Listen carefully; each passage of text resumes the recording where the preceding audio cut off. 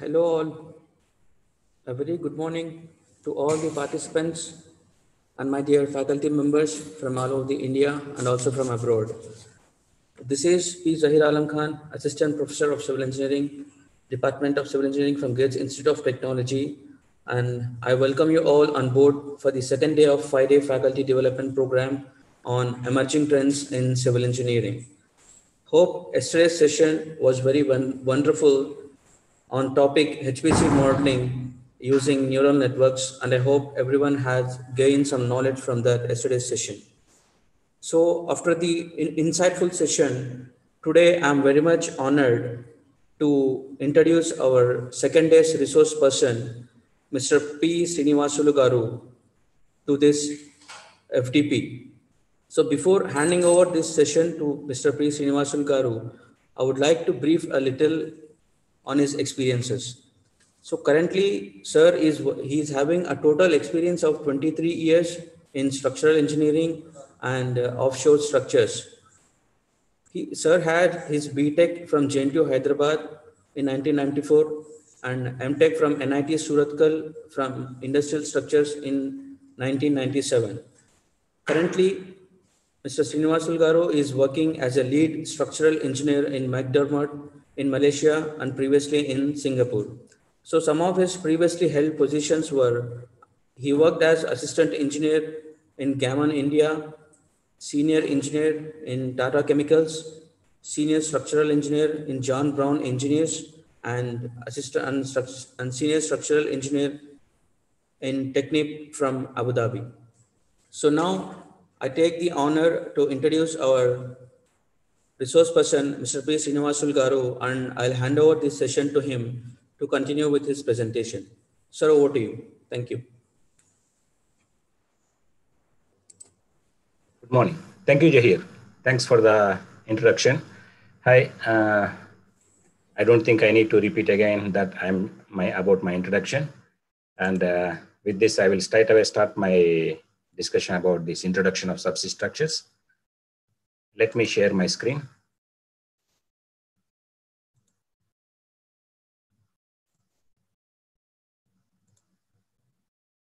Hope everyone is getting my screen now. Today, I'm going to discuss about the introduction of offshore structures. The aim of this is not for experienced people, but whoever is not aware of the offshore structures, this will help them to understand what is offshore structures and what are all the things to be designed while designing the structures, etc. So overview is offshore platforms which will be used for exploration of oil and gas from under seabed and processing. The first offshore platform, which is installed in 1947 in Louisiana, which is where the water depth is only 6 meters. So today there are over 7,500. Of course, this figure is way 3 years before. I don't know. Maybe it would definitely it would have increased today. So there are over 7,500 offshore platforms around this world in water depths of up to 1850. But the topic what we are going to discuss today, fixed offshore platforms. Fixed offshore platforms doesn't go up to 1850 meters. Maximum range is it goes feasibility wise up to 150 meters. Though there are some instances, I mean, in some cases they went up to 400 meters also.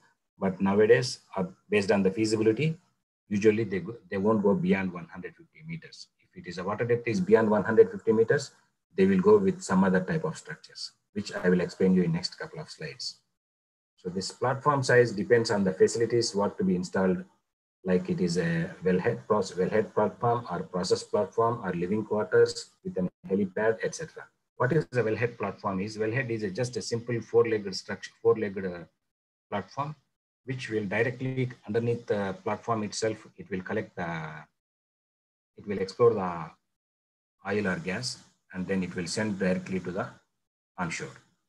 Whereas process platform means it collects the oil and gas from remote wells and it processes on the platform itself, like a separation and compression, everything. And then it sends onto it will send onto the onshore via pipelines. subsea pipelines. And living quarters is just a living quarters to help the people, whoever is working on offshore platforms. It will be just living quarters for them, which includes not only living quarters, but also the offices like control office and other mechanical workshops, etc., for any maintenances. And then based on the classification of water depth is classified into three types. Like if it is less than 350 meters, it is called, usually it's called as a shallow water, and up to 1500 meters, it will be called as a deep water, and it's more than 1500 meters, it's ultra deep water. So the overview here, these are the various types of offshore platforms.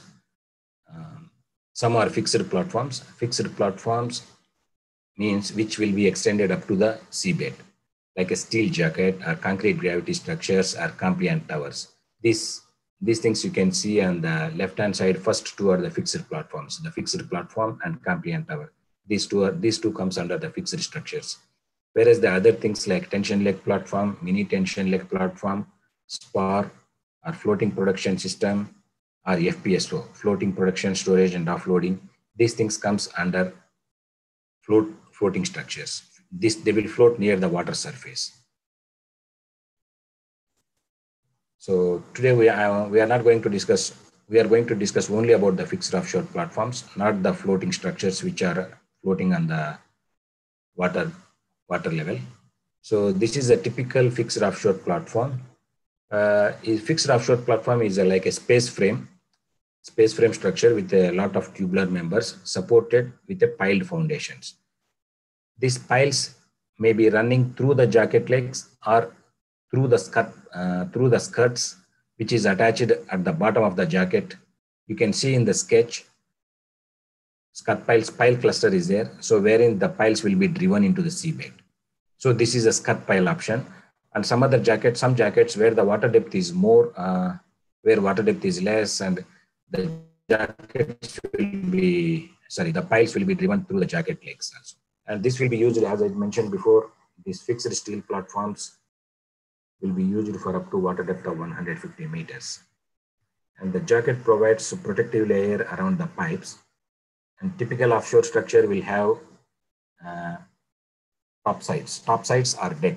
I call it as a topsides or deck, whatever it is, which will be holding at 2 or 3 levels, like a cellar deck. Cellar means it's the bottommost. And one level below that is called as a spider deck, above sea deck. That is sea deck or spider deck. And above that is a cellar deck. And over that is a process area, which we will be calling it as a main deck or process deck, something like that. So over that, we will be having some will have a accommodation and drilling derricks, pedestal cranes, flare booms, etc. So you can see in this picture also the risers.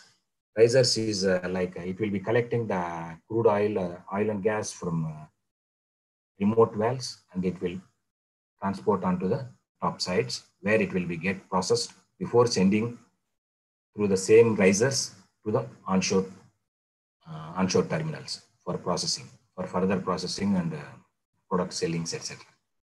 You also can see a cluster of pipes in the center of the jacket, which are called as a conductors. Conductors are the which will be like it is a wells. Okay, it will be driven below the seabed up to reservoir. It may range up to 1.5 kilometers. So these conductors will be driven up to the reservoir depth, which may be usually around 1 kilometer or 1.5 kilometer, and it will receive onto the process platform, and where you will be having a Christmas trees on the top of platform, which will control flow, which will be used to control the flow and any abnormal shutdowns, etc. So moving on to this here I need to introduce some more things. This mud mats. Mud mats is just it is a temporary use before piling. So entire jacket will be supported on the mud mats, and once piles are installed through the jacket legs or through the pile cluster, the mud mat is no significance basically. So all the jacket essentially it provides the lateral stability for the piles, because pile if the water depth is 60 meters, we cannot have just piles. We need to have something to transfer to to resist the lateral loads. So this jacket is nothing but it is resisting the lateral loads. Lateral loads is caused by the wave and wind loads, which we will discuss in next slides. Jacket. This is underwater. The piles contained inside the legs of the jacket structure. The jacket also serves as a template for the initial driving of the piles. That time there won't be any deck. So without deck, they will, after installing the jacket, they will drive the piles on all the four corners in a sequence. And 90% of the offshore platforms around the world are pile supported, jacket supported. Here is the same slide again, and just it shows in the left hand side. If you see, this bottom portion is called as a jacket, which is within the sea. Just it will be elevated above the sea little bit, and which will support and top sides. Top sides means we call it as a deck. Deck, as I mentioned before, deck is a three or four levels of the platforms, which entire thing is called as a deck. So you can also see that under the seafloor pilings inside the jacket legs. You can also see well conductors going inside up to the oil and gas reservoirs. So this is typically about offshore fixed platform. Okay, while designing these offshore structures, we will be doing so many analysis. One condition is that during in-service, that means once it is installed, it has to be designed for in-service conditions. What is in-service conditions is like operating loads combined with the environmental loads is an in-service analysis. Operating loads again comes like a dead loads, live loads, and then environmental loads. Another aspect in this in-service analysis is it is to be designed for seismic condition also. Seismic condition also will be designed, and then the jacket should be designed for fatigue also. Because of the waves, the jacket joints will be subjected to reversal of bending stresses. So because of that, all the joints to be designed for fatigue. One of the accidental condition is impact analysis. There is a chance that vessels coming near to the jacket, there is a chance that it will hit the jacket also. So the jackets will be designed for impact analysis also. So besides this main in-service analysis, we will have to do the many other analysis, which will be, like a installations, like a loadout analysis. Loadout analysis means I'll be going through all the analysis maybe in the next couple of slides. So I will explain there in detail, but here I will be just reading them out. One is a loadout, then transportation, then lift or launch into the sea, and then append in the sea, and then on bottom stability, that means before piling, and then pile drivability while driving the piles. So these are the 6 analyses we need to perform as an installation engineering, besides the in-service analysis. Okay, what are all the elements we need to be designed in the offshore structure and the offshore structures? These are pile capacities. First thing is we need to check the pile capacity. Whatever the pile it is driven in, whether it has a sufficient pile capacity or not. That means, like suppose say it is a topside deck weight is around say 10,000 tons and jacket weight is say 2,500 tons. So totally 12,500 tons. This total 12,500 tons, to resist that total 12,500 tons, say we need how many piles and up to what penetration it requires to go. Basically, these piles will be, resistance will come from negative skin friction and also end bearing, these two things. So the first thing is pile capacity. Second thing is the deflections. The deflection of the platform is a very important aspect which need to be controlled. Then after that, joint design. Joint is the next critical, because even a member failure, joint should be designed first. A member in a structure, a member can failure, but still the structure may be safe, because that may be a redundant or maybe load part will differ. But if joint fails, nothing will stand. So joint design is the main thing. And after that, we will go to the member designs. And last but not least important, cathodic protection. Cathodic protection in the sense it is a corrosion protection design, because inside the subsea for a life of 25 to 30 years, So we need to design the structure for corrosion protection also. So the codes what we use for the design of the fixed offshore platforms is a couple of standards I'm mentioning here: API, American Petroleum Institute, ISO, International Standard Organization, and some recommendations, guidelines from DNV, DNV, and then NARSOC standards, Norwegian one, and then AISC standards. Design loads. Offshore structure shall be designed for the following type of the loads. One is the dead loads, as I mentioned before. Dead loads means the self weight of the structure, which is jacket and also top sides, entire structural weight. Then we will be having so many equipments on the top sides, like compressors, generators, turbines, so many things will be there. Piping, electricals, electrical cables, instrumentation valves, instrumentation cables, like this, so many equipments will be there, which are all classified under permanent dead loads. Besides the permanent loads, then operating loads. Operating loads means it is a product like a fluids and any other temporary items. Like when crane is lifting some object, that object will be a live load. So this kind of the anything which is not permanent on the platform and temporarily, they will be called as a live loads. Then environmental loads. Environmental loads, mainly wave and current loads is the predominant, and then wind loads and earthquake loads. And another loadings is construction. There will be some different kind of loads like inertial loading, etc. Beside, and the load path will also change. So yeah, that is during construction, some other loads will be there.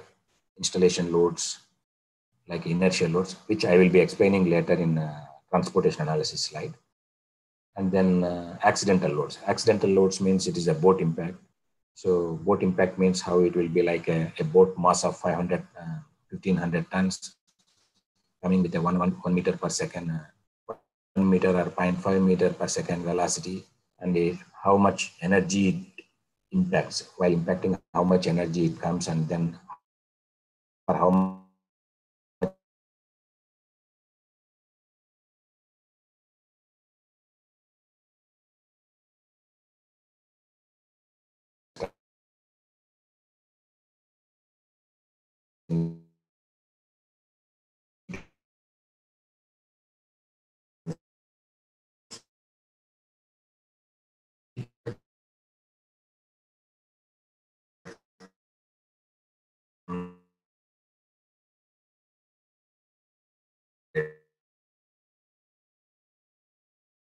load,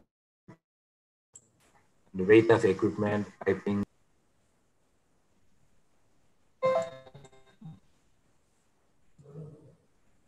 Sir, your voice is not audible to us, sir. Sorry for the interruption. Sorry, there was some network problem, so I could rejoin. Are you okay now? Yes, sir, it is audible, sir. Thank Yeah. you. So permanent dead loads. This is a weight of equipment, which includes like a piping facilities like offices, living quarters, and their associated structures permanently mounted on the platform. And hydrostatic forces on the members below the waterline. These forces include like a buoyancy force, and hydrostatic pressures, etc.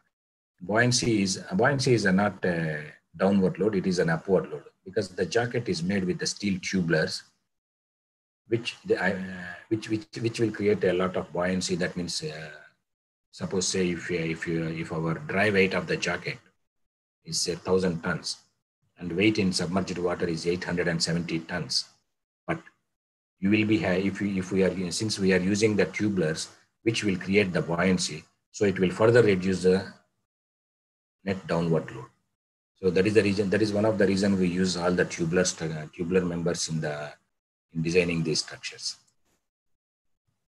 Operating loads. Operating loads includes the weight of all non-permanent equipment or material, as well as forces generated during operation of equipment, like any turbine or generators.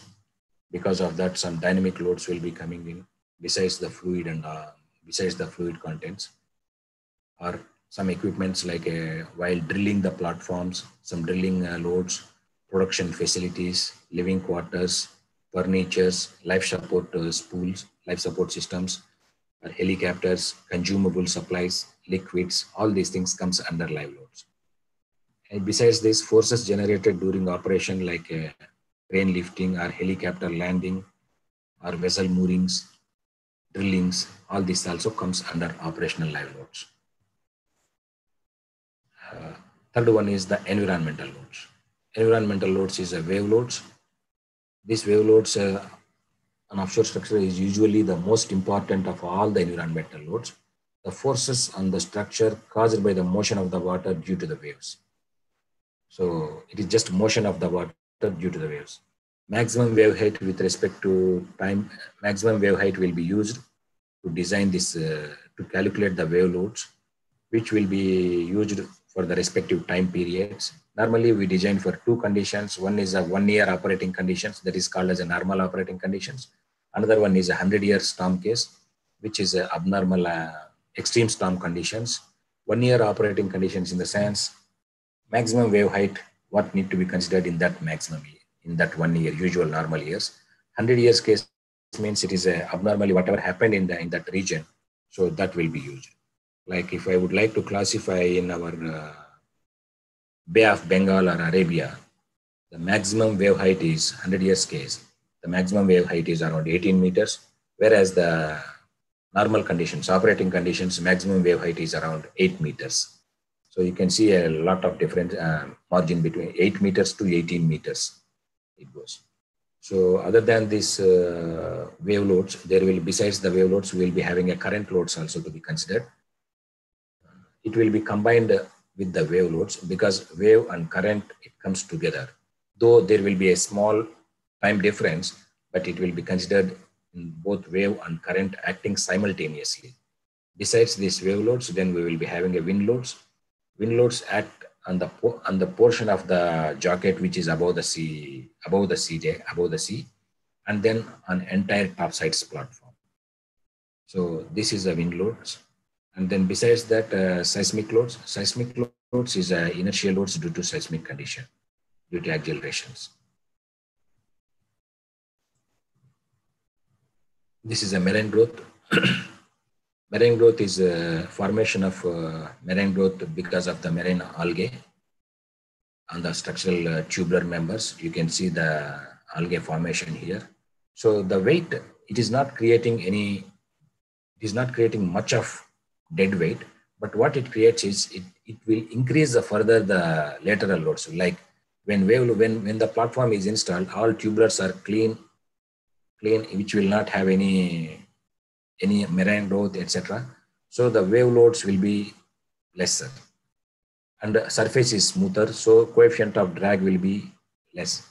But after a few months or few years, when marine growth forms, marine growth may vary. In some of the incidents, it will go up to 15 centimeters also.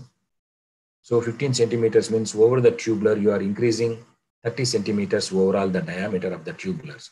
Moreover, that the surface itself will become very rough. So the coefficient of drag will be increased for that. So the wave loads will be increased because of this marine growth. Usually this marine growth forms at the surface level. It will be maximum at the surface level, and especially in the splash zone area.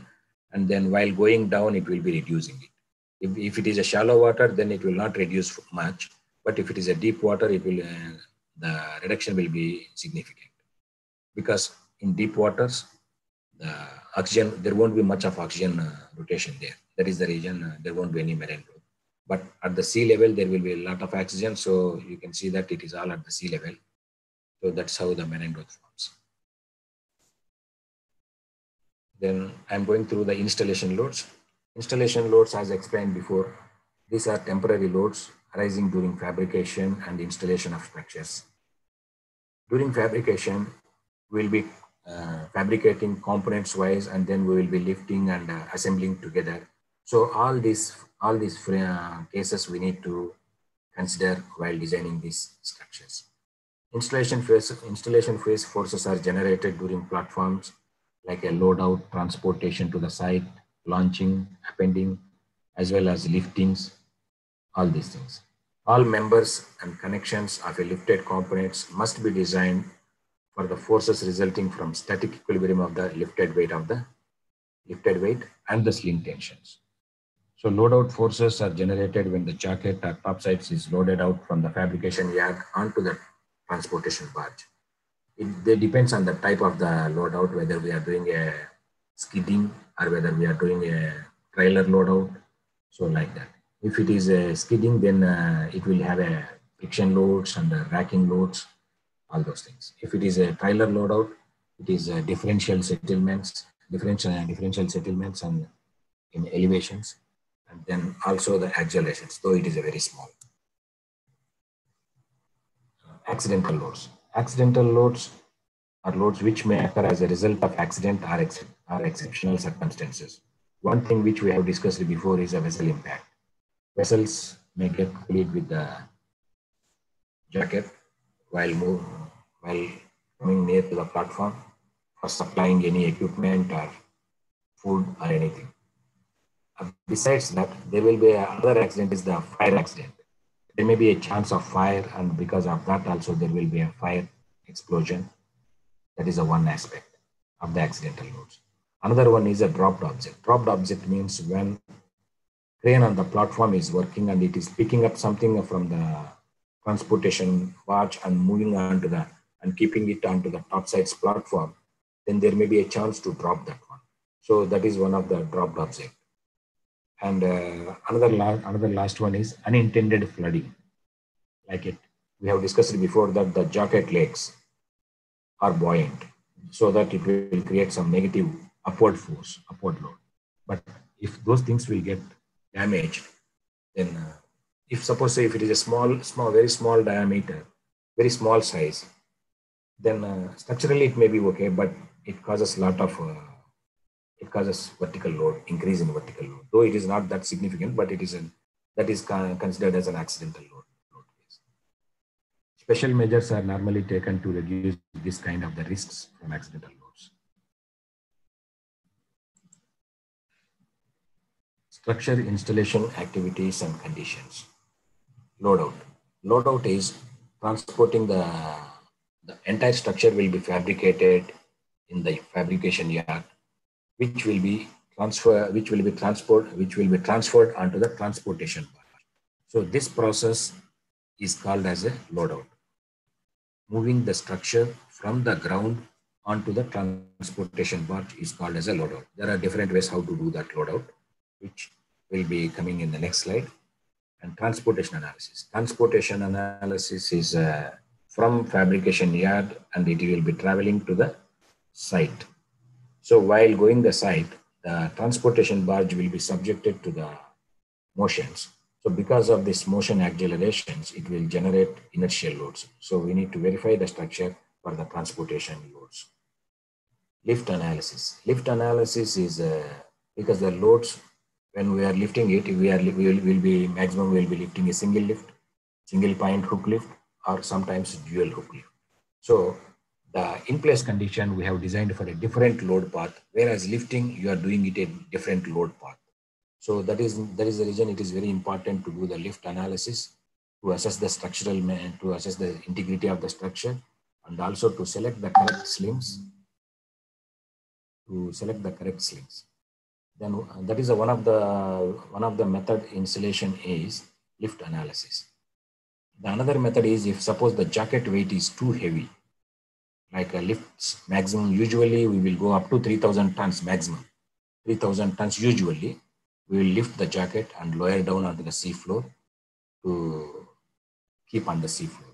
But if the jacket is more than 3,000, then we usually go with a launching. That means it will be skidded into the jacket will be skidded into the sea, so that the jacket will float again on the water surface.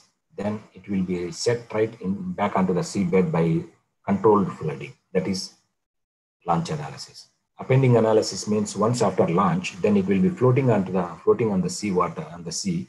Then it will be appended to vertical position by controlled flooding. Once it comes to the vertical position, then they will flood totally, so that it will rest on the designated position in vertical. So at that point of the time, we need to verify the structure, whether it is capable to sustain with the wind and wave loads, wave loads especially, wave and current loads for the operating system. Operating system means we know when we are going to install the jacket, and we know what is the predicted 1 year time, predicted maximum wave height and current velocities. We will be knowing them. So we need to design the jacket structure for such kind of the environmental loads. We should, I mean, it is like a gravity based at that point of time. We won't be having any piles. So the jacket should be stable, bearing with respect to bearing and sliding. It should be stable. That is unpiled condition analysis. Then after all these things, the last one is a piling condition. Once the jacket unpiled condition is okay, then we need to drive the piles. So to drive the piles, there will be a sequence. The piling condition, pile drivability analysis, from which we will come to know what is the sequence of the piles and what is the maximum length of each pile to be there. Because there are so many aspects like each segment, how much each segment we can handle. If suppose your penetration is 100 meters, we cannot lift 100 meters of the pile and then keep it, send it one go. We may have to go 40, 40, 20, something like that. So when you do on one corner, then go to the another corner because of to maintain the stability also. At the same time, it is also depends. We should also know that what is the self penetration. Once the pile is lowered down, it will go on its own weight. Some kind of self penetration. That is also an important thing. And one of the another thing what we will be coming out from pile drivability is how many blowdowns is required while driving the piles. Here you can see this jacket blowdown onto the transportation barge. So in the left hand screen, you can see that it is a dual hook. They are they are lifting and keeping it on the transportation barge. Both the cranes are on the yard cranes. From yard, they are keeping it onto the on top of the barge. And the second picture, you can see that it has been placed on the top of the jacket. The third one is first and second is in vertical position, and the last two are in the jacket is in sleeping mode. That means these jackets will be most probably it will be launched. It will be launched into the sea. Okay, loadout. What is the different types of loadout analysis? One is a skidding. That means it will be skidded on the rails onto the transportation bar. So while skidding, we may not be able to apply the equal loads on either side of the points. So because of that, there will be a differential loadings. So one will be at one end we may be having a 60%, another end may be having a 40%. So because of that, there will be a racking loads. And besides that, while we are taking onto the barge also will be moving up and down because of the tides. So because of that tides, it will be moving up and down. So there will be a displacement loads also will be coming in. That also we need to consider. So that is a skidding method of loadout analysis. Another method is a trailer. Trailer method is a trailers will carry the structure and it will go onto the top of the transportation barge and it will lower it down onto the top of the transportation barge. So the loads, what it will be coming here is a displacement loads is a major one, and inertial loads, though it is a very not so significant, but inertial loads also. Then lift one is we have discussed just now. Lift also is one of the method for the loadout. All the three methods when we will use is it all depends on the limitations like a weight. If the weight is sufficient to handle with the yard cranes, then we will lift and keep it.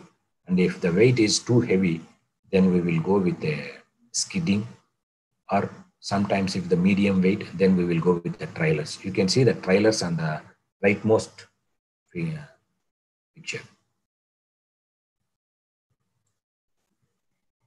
Transportation. Once it is placed on top of barge, then we will be providing some members to secure the jacket on top of the jacket so that while transporting it will not fall down into the sea or something like that. So that is called as a sea fastening. Fastening we are going to do. You can see in the picture there are some sea fastening members attached. So which is not only for the sea fastening and also the load distribution and the properly distribute the loads onto the transportation barge. So while transporting, so what are all the different loads will be coming in is because of the vessel motions. Vessel motions is six, like a three angular and three linear. Linear is a sway, surge, and heave in all the three directions. And angular accelerations are roll, pitch, and yaw. So because of all these motion accelerations, the structure will be subjected to inertial loads combined with the dead loads. So the structure need to be verified. For the support conditions of sea fastening, we need to verify the structure integrity. So structure integrity is the one point, and then you will get the reactions to design the sea fastenings from this analysis. Offshore lifting, jacket offshore lifting. So jacket offshore lifting times, it is not the, if it is 1,000 tons is the, suppose say jacket weight is 1,000 tons, it is not that the slings will see only 1,000 tons. Because of the sea state, the vessel will be moving because of the vessel accelerations, mainly because of the heave up and down, so which will create the dynamic loads. So because of the dynamic loads, the weight will be increased onto the hook, like maybe 30% or 40% or maybe 20%, something like that. So it need to be considered, dynamic loads to be considered. And another load case what need to be considered is the skew loads. All the slings may not be of equal length in manufacturing. So there may be a slight differences. So because of that slight differences, the load distribution may not be same. The hook point will be exactly above the center of gravity of the hook, above the center of gravity of the structure. But if the slings are different, then it will have the hook point will go into a different point. So that means the COG is shifted. Center of gravity and hook point is not aligned. So because of that, there will be some unequal forces. So those forces also need to be considered in the design. So what we will be designing here is, we'll be designing the member stresses and joint stresses.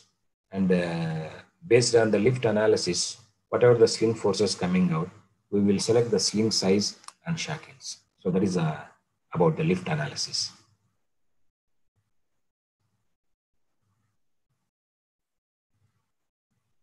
Launching. As I mentioned before, if the jacket weight is too heavy, it is a limitation for the crane of the offshore installation vessel. So the jacket will be launched into the subsea, launched into the sea. You can see in the figures in the various stages how it will be launched. The tip of the transportation barge will have one triangular form of tip, which will be called as a rocker arm, which will act as like a hinge. The jacket will move onto the, while moving, it will go onto the rocker arm. Once the COG passes the hinge point, then it will automatically tilt the rocker arm, entire rocker arm will tilt, and then jacket will be slide into the sea.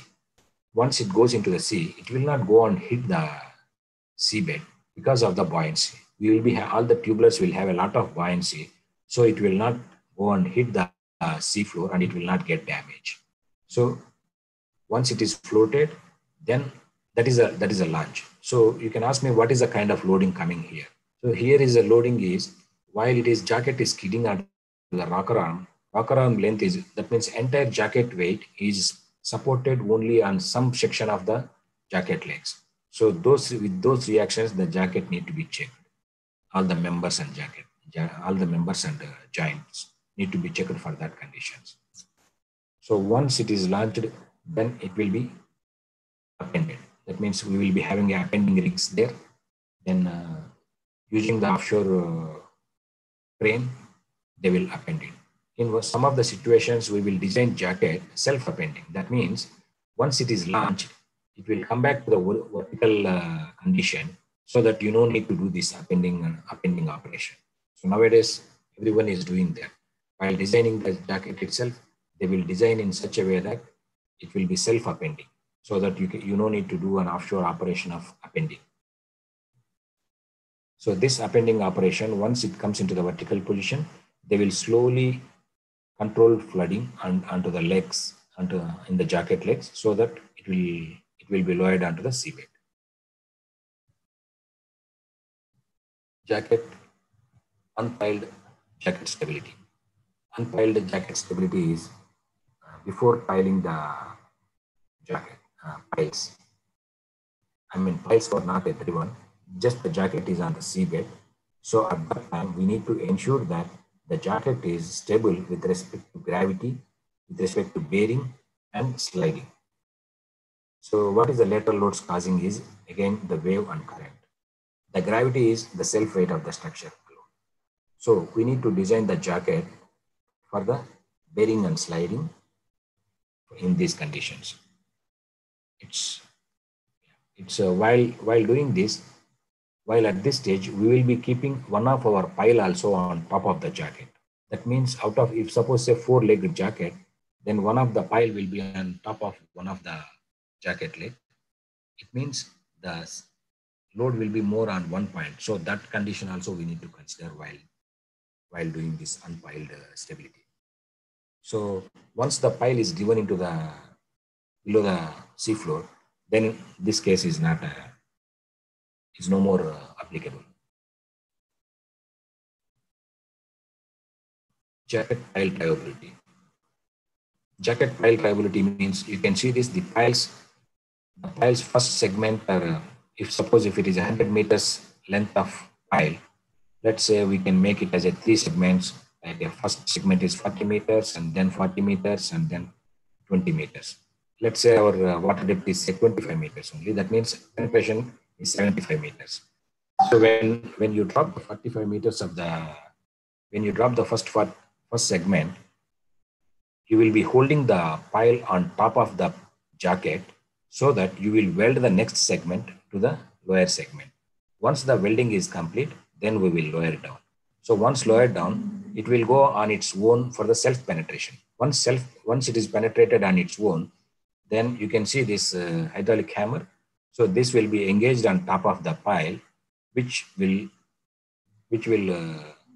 be used to drive the pile. It will be hitting the on top of pile, number of blows.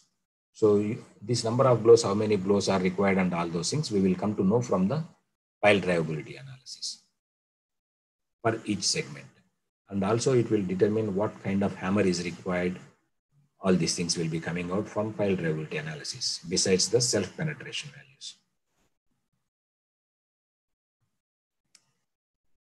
In-place conditions, we have discussed this before, but in detail now here. This is the in-place condition. In-place condition means it has to take all the vertical loads from the top sides, I mean from the deck. So which will, based on, for that we will design what is the pile size required. Pile size is basically what is the pile size is required when it is below the seabed, how much to generate the negative skin friction, what is the diameter required, and how many number of piles are required, etc.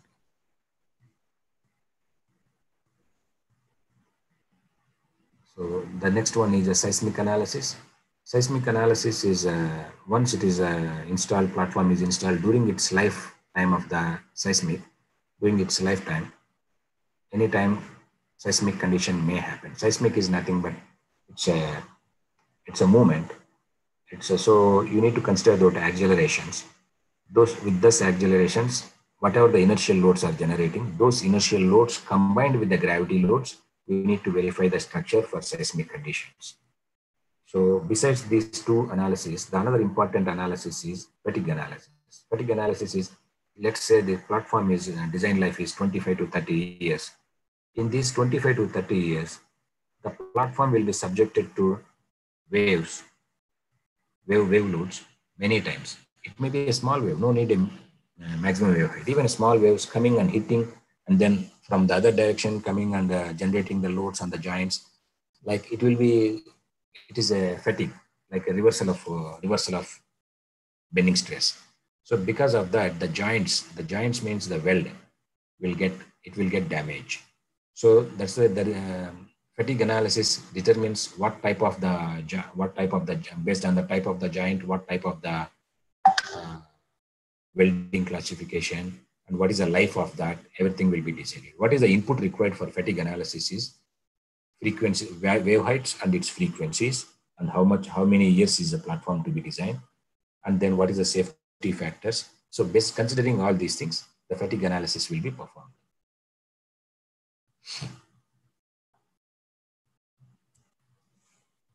This is top sides. What we have discussed so far is all about jacket within the sea.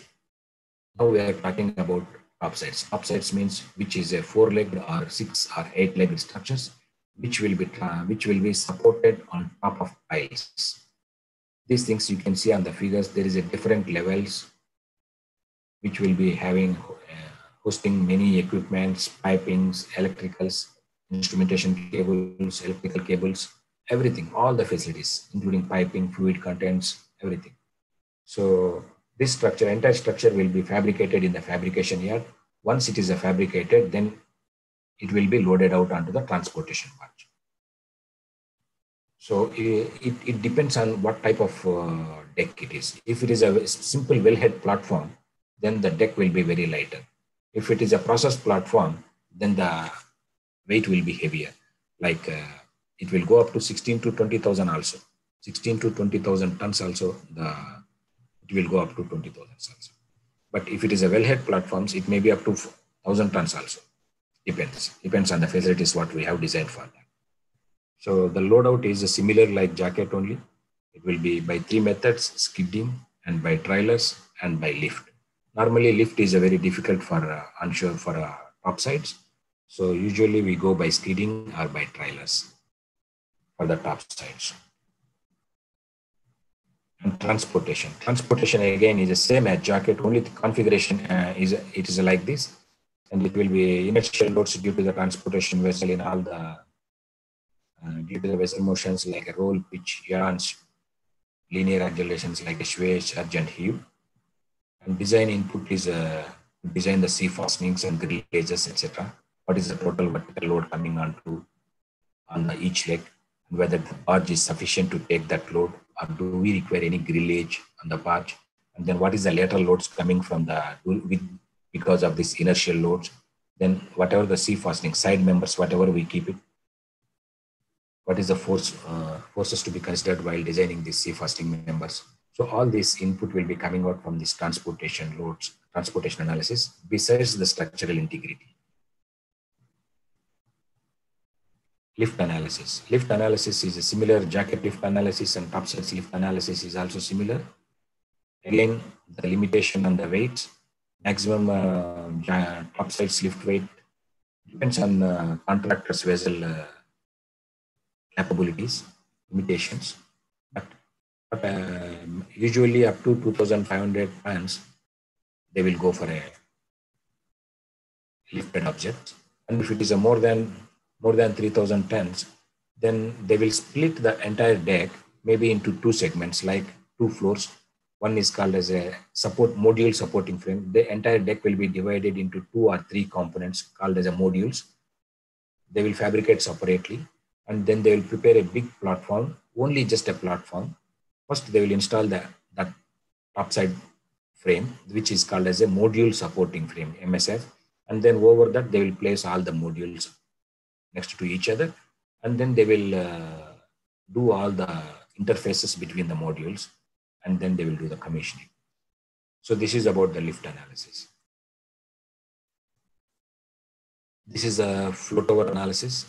Float over analysis is if the weight is, say it's 20,000 tons, we cannot lift that 20,000 tons, any offshore cranes. So what we will do is, it will be transported on the vessel, and the vessel will go. You can see that there are two structures. It is not the two structures actually, it is a one structure only. But you have a slot opening in between, so that the transportation vessel will come in between the two frames, and then the transportation vessel will be ballasted. Ballasted in the sense it will be flooded with the water more in the tanks. So once it is flooded, the deck will be, the top sides will be lowered down. So once it is lowered, it will come and sit on top of the jacket legs. So it's the ballasting will first, once it enters into the slot, then they will align it. Once the align, then they will do the moorings. They will, I mean, the barge movements will be controlled with the moorings, and then they will start the ballasting. Rapid ballasting they will do. Rapid ballasting in the sense they don't just send the flood the tanks with the small pumps or something like that. They will be having some chambers which just they open it and then entire water will go in, and then all of a sudden it goes down, and then the top sides will settle on top, supports on top of the jacket.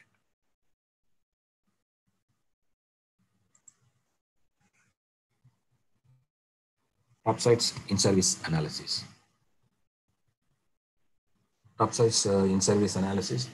This, again, as I mentioned before, in place analysis and seismic analysis, but wave loads we will be considering on the jacket only. But because of the wave loads, whatever the deflections will come into the, we will be having a single model, single analysis model with the jacket and top sides. Because if we do the only top sides analysis, then we will not be able to capture the jacket movements because of these wave loads. So we will be considering the jacket deflections also into the analysis in the in-service analysis of top sides. In the top sides in-service analysis, major things is dead weights, live loads. These two are the major loads. Besides that, wind loads. These three are the major loads. And seismic also will be governing, because seismic, why it is governing is all the top sides is having a huge mass of equipments, like any equipment, some equipments may be ranging up to 500 tons also. So that will have a center of gravity at some higher point, which will create a lot of inertial loads on its supports on the deck. So all those equipment supports need to be designed for seismic condition as well. So this is about the topsides in service analysis. So friends, this is end of my discussion.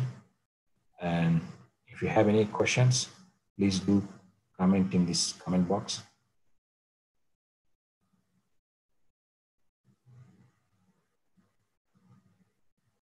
Over to you, Mr. Pritish. Sir, thank you so much for this excellent and knowledgeable session, sir. I hope this session will be helpful for all the engineers who are willing to pursue their career in offshore structures. So next, moving on to our questionnaire session, sir. We have some questions from the participants.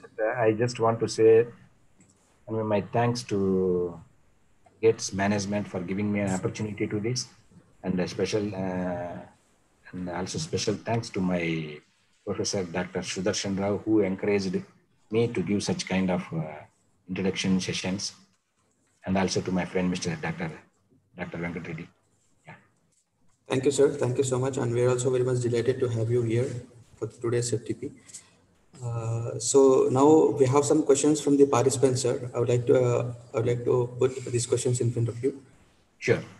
So the first question is, are the offshore structures economical or not, from Sriram?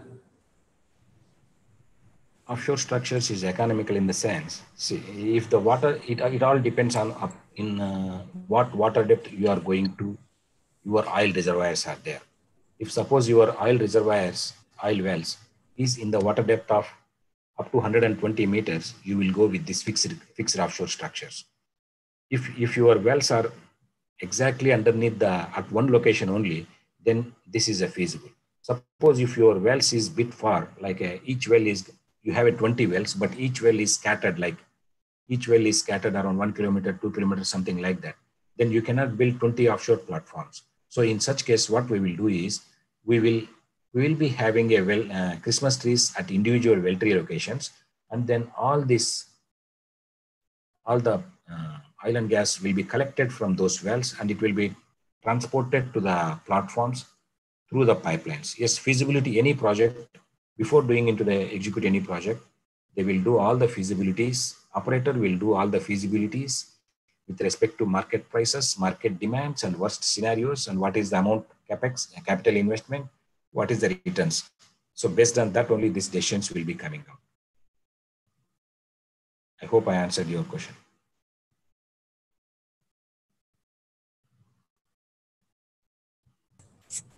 Thank you, sir. The second question is, what is the Bureau of Indian Standard Code of Practice for the design of offshore structures? We don't have any Indian standard for the design of offshore structures. Our Indian oil companies like ONGC, Reliance, they also use all these international standards only, American Petroleum Institute standards and NARSO standards, ISO standards, DNV guidelines, AIC, all these things. Indian standards we don't have yet for this, but they are under working. They are working on it. Thank you, sir. The next question is from Muhammad Rafiq. What is the method to protect offshore concrete from marine environment? Okay. Whatever we have discussed today is all steel structures. First, I will answer though the question is not to this one. Let me tell about this because I didn't tell about this. So offshore structures, how we will protect from corrosion is we will be having an sacrificial aluminum anodes attached to the jacket. So which will they will get corroded, self-corroded. So they will get corroded, but they will not let steel get corroded. So the number of anodes will be designed based on number of years of the service life. So that is about the steel structures. When it comes to the concrete structures, we do not have any in India, we do not have it, but in other places, we do have a concrete gravity-based structures. Concrete gravity-based structures for corrosion, it will be in the mix of concrete, it will be considered in the design. But nowadays, no one is going with the concrete gravity-based structures. At least in the last 10, 15 years, I would say it is a 1% of the fixed platforms are concrete gravity-based. But yes, they will be controlled with the concrete, with the admixtures in the concrete. Thank you, sir. The next question is from Syed Ejaz Ahmed. What is the uniform depth of pile foundation? Sorry, can you please come again? What is the uniform depth of pile foundation? Yeah, the pile depth, pile penetration, and pile size, it depends on the topsides loading. What is the topsides loading? Whether it is 1,000 tons or 10,000 tons. Okay, that is the first fact. First thing to be considered. Second thing is, besides that, then what is the type of soil where you are? Is it is a silty clay, or it is a hard, or it is a sandy? It all depends on these two things. If it is a combination of silt and sand, then it all depends on the pile diameter, depends on the total weight what you need to transfer onto the into the sea, onto the seabed. It all if you have a more diameter, that means you have a more circumferential area. That means you will be generating more negative skin friction. So based on that, the pile size will be selected. If you have a smaller diameter, then you will have a smaller area and smaller resistance. If you need more area, means you have to increase the pile diameter or number of piles or pile penetration. But sometimes pile penetration you may not be able to increase because it is a very difficult to drive also. So in such cases, they will add the additional piles rather going with the more penetration. Thank you, sir. The next question is from Tejas Rathi. What kind of protective technique is used for protecting structural elements from weathering action?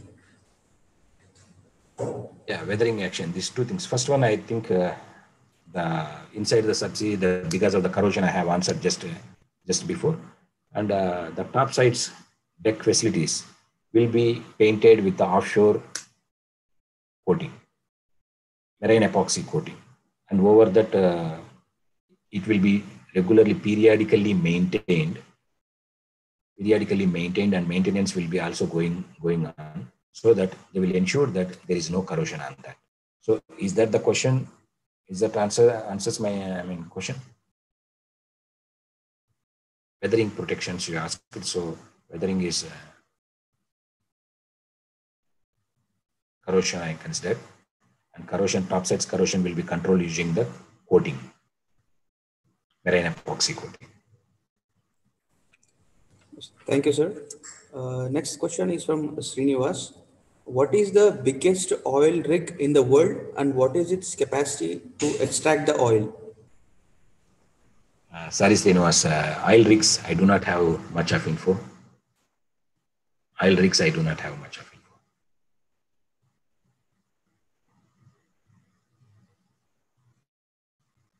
Maybe I will get back to you later in Yes, sir. comments. So the next question is from Shreyas. How the elements are to be designed? Okay, the elements, how the elements will be designed is like members are joints. We'll be modeling the jacket structure and along with the top sides in a computer softwares. And then it is a nothing but any analysis is a stiffness analysis. We will be doing a stiffness analysis with all the loads, combination of all the loads and boundary conditions, etc. And then from the analysis, you will come to know the member forces.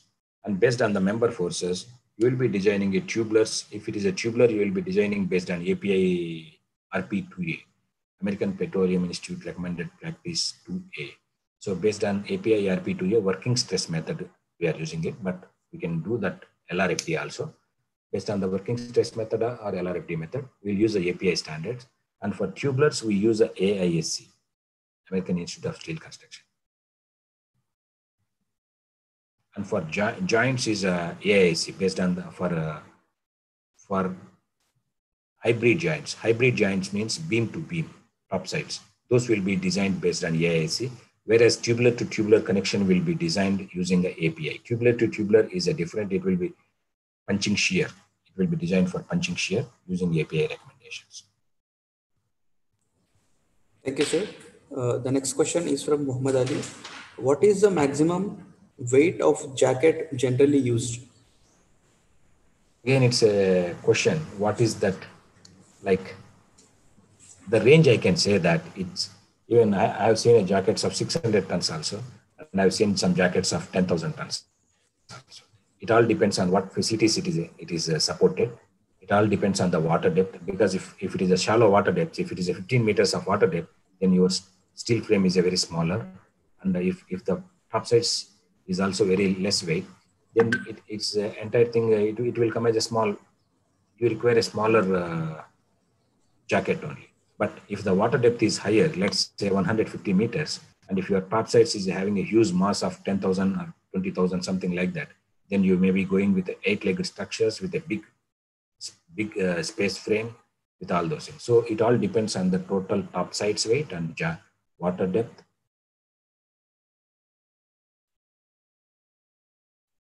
Also the environmental loads, because it has to resist the environmental loads. Okay, thank you, sir. The next question is, what kind of maintenance is required to maintain structural integrity and stability? From Tejas Rati. Sorry, what is that question? Can you please come again? Can you please come again? Question, Mr. Ritesh. Yes, sir. What kind of maintenance is required to maintain structural integrity and stability? Okay. The structural integrity wise, there will be, once the structure is designed, there will be a set of one document will be prepared, inspection, maintenance and repair, IMR, inspection, maintenance and repair. So as suggested in that report, they will be doing periodical checkings, like once in 2 years or once in 3 years, something like that. They will be going across the identified joints, critical joints, which we will be identified in the design phase. Diver will be going inside the subsea, and then he will be verifying those joints. Okay, the reports, he will be taking a video from there, and which will be reviewed further to see if there is any cracks developed in the welds, something like that. It is one more thing is that they will also check if there is any damage to any tubulars or something like that. And another thing is this marine growth. Marine growth is also, they will try to reduce the marine growth, especially in the splash zones. They will provide some marine growth preventers, which will be moving up and down due to the due to the wave loads and due to the waves and splash zone at the splash zone. So the marine growth preventer moving up and down so that it will crush the marine growth. Thank you, sir. And we have a last question from Mr. Kalyan Kumar. Which type of mooring has been used in offshore structures? There's no mooring actually for offshore because these fixed offshore platforms are fixed to the seabed through the piles. But yes, if you are talking about the mooring, other platforms like tension leg platforms or FPS floating production systems, or TLP I told, these things will be anchored to the seabed. So it is like a tethers, set of tethers, which will be holding down the top sides. Top sides will be floating on the water level, and that will be hold down till to the seabed with the anchored piles with the tethers.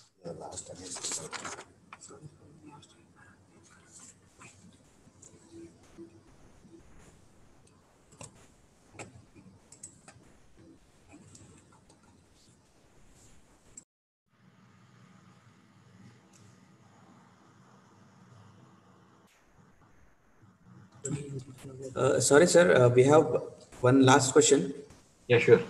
uh, from Srinivas Murthy. What course should we study at graduation or PG level in detail about the offshore structures?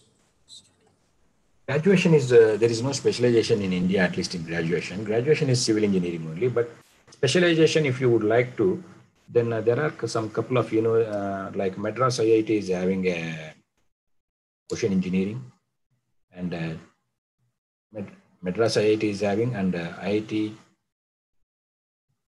Bombay is also offering some courses in marine structures. NIT Surathkal and Calicut, they are offering some post-graduation courses. But graduation is a must for a. First, we need to be a structural civil engineer, then only followed, we'll be going into the specialization.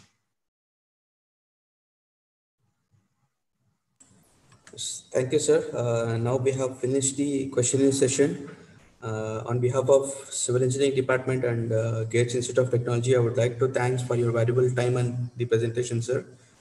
So before concluding the session, I would like to hand over the session to my colleague for the vote of thanks. Thank you, Jahir.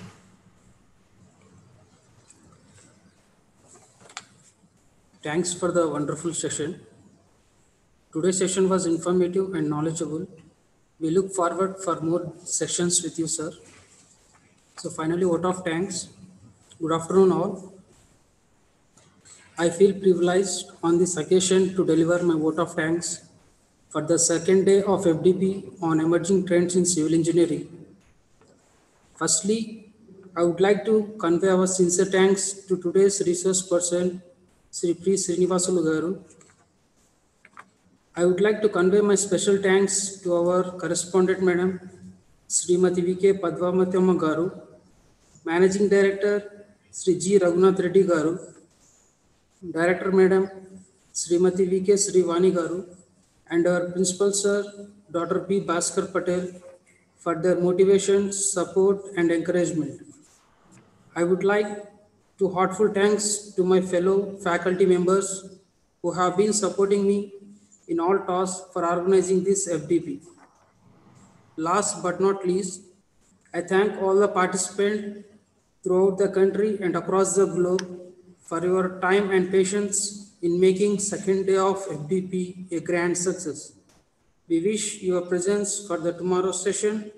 Now we are closing the session on count 5. 5, 4, 3, 2, 1.